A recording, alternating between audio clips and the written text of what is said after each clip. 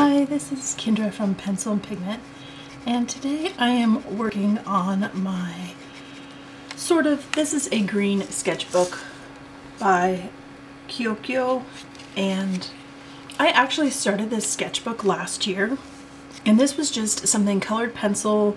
I only owned a couple, and I wanted to see if I liked the polychromos, if I liked this paper.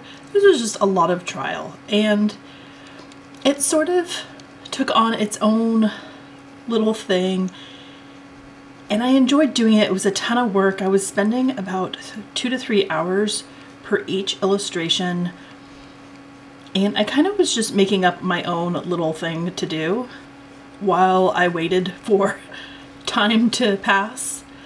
And I was waiting for Mermaid, which that's a drawing challenge for mermaids in the month of May.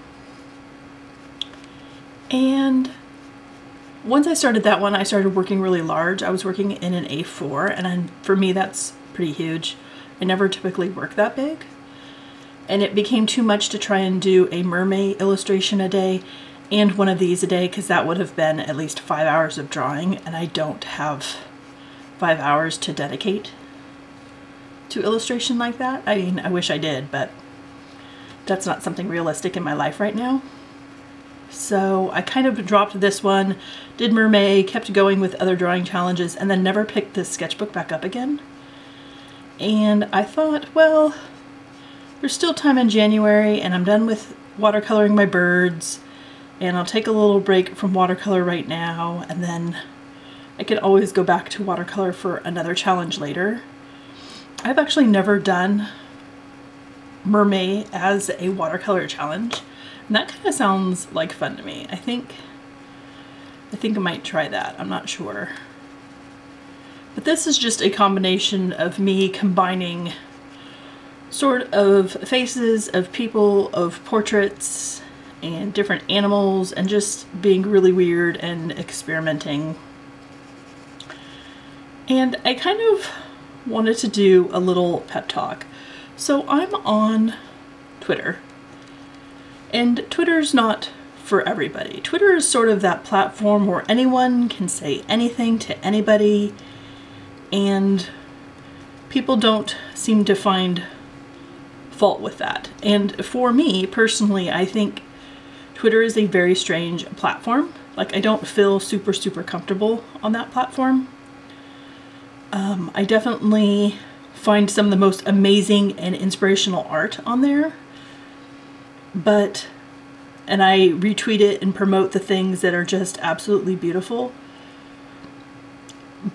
But for me, like, talking and reaching out, it just feels strange. And so I sort of am listening, because it seems to be, and I'm 42, it seems to be a platform that is more utilized and more easily understood by younger folks. And so I'm always listening to what the younger folks are writing about different things within the art community and the different industries, especially animation. I don't know what's going on over there right now in animation, but it sounds to me like animators are not getting paid a livable wage, a fair wage.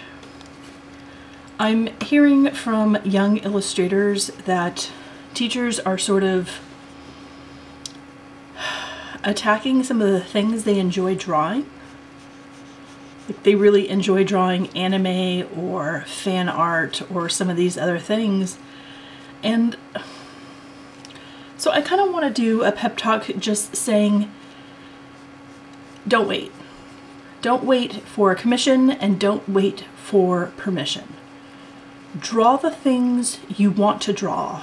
Draw the things that make you happy, that make you smile, that are on your mind, that you want to put to paper. Draw the things you are thinking about that you love. Draw these things.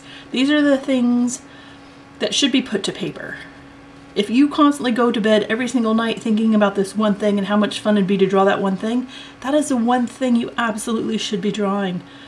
I don't like to read or hear about artists saying that anime is not art. Anime is art.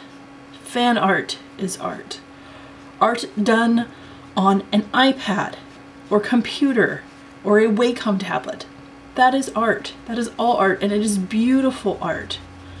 Make the art you want to make, because I'll tell you something.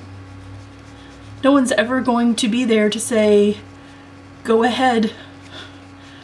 People aren't going to give you permission to do the things you want to do. You just kind of have to do them. At some point you just say, you know what, this is what makes me happy. And what you will find with drawing some of the very specific things, if it is very niche or it's not something super mainstream, if it is something that makes you happy, I'll tell you right now, there's going to be another person in the world that your piece of art makes them happy too. It is going to bring them joy. It is going to make them smile. If you like drawing super creepy art because you think it looks cool and it's awesome, chances are someone else is going to think it is super awesome too, and they're gonna love it. And isn't that the whole point of art? To draw the things you like, to create the things you love, to make amazing stuff that's on your mind. If you're working through something and this is how you express what you're working through, it seems to me that time is very short. It seems to pass by slowly and give the illusion that it's long, but it just really, really isn't. And if you're not making art that sort of makes you smile and makes you happy and makes you want to keep creating, then what is art for? Because to me, it just got to a point in my life where I had taken a break from art for so long because of having kids and different things coming up, and I was so good at making excuses in my life for why I couldn't do this and why I couldn't do that and why I didn't feel inspired. I wasn't feeling inspired because I wasn't doing what I wanted to do, and I didn't think I could or I should. And I don't know, at some point I just kind of stopped caring. And I just realized that being selfish and doing exactly what I want to do was the single best thing for me and for my art. And it made me feel better. And the more I felt better, the more I wanted to create. And the more I wanted to create, the more I felt better. Like, it just became this sort of circle of, yeah, that's strange, that's unusual, why are you doing that? Because I want to. Because maybe some people need to wear a bird on their heads.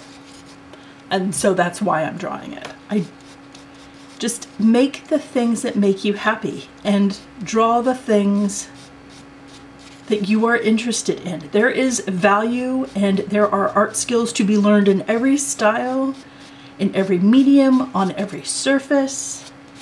There are techniques to all of it. There are enough YouTubers on YouTube with tutorials that things can be learned.